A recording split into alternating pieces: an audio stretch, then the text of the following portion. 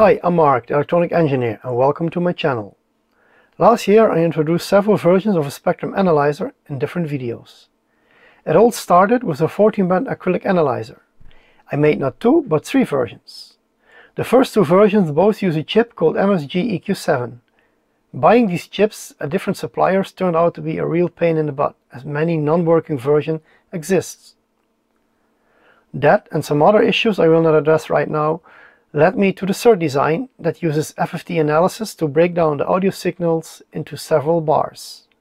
At some point I did a comparison between a 14-band FFT analyzer and a 14-band analyzer that uses the analog MSG EQ7 chips. I published a video about it as well. I will put the link down below if you want to see it. The result of the FFT, however, was astonishing, to say the least. But I also had to conclude that the FFT analysis and the analog approach are two different worlds. In my opinion, the FFT just wasn't responding as smooth as the analog version, but again, it was good enough to continue on this FFT road, and I did some more projects. The FFT result was good enough to be displayed on a Hub 75 panel, so I made an analyzer that supports 64 channels. Imagine that. At this point in time, I had built several projects, and they are all space-consuming, to say the least. My wife agreed. The 14-channel spectrum analyzer is spectacular, but it also is a giant in the living room. It takes up more space than most people can spare. So I decided to listen to my wife, I always do, and I designed a smaller version of the big acrylic spectrum analyzer, and it resulted in this video. This version has 10 bands, and each band has 18 acrylic LEDs.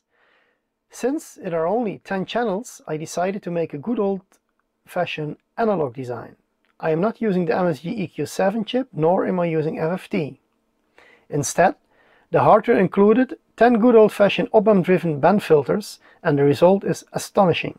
Not only is this baby analog, it also included an ESP32 to process the signals from the band filter and to drive the LEDs. So yeah, the ESP32 is a bit of overkill for what's needed, right? Because of the ESP32 mind-blowing capabilities, I was able to sneak in a web browser-based real-time analyzer.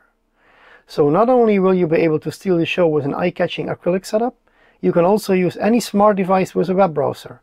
How cool is that? As always, this project is open source. Use it to your likings, but when you do, I do appreciate some credits. And when you're done building, I wouldn't mind receiving some photos or videos to see the result. All you need to make your own version is in the description. Have fun building. Let me start by showing off how I did it in the better half of this video.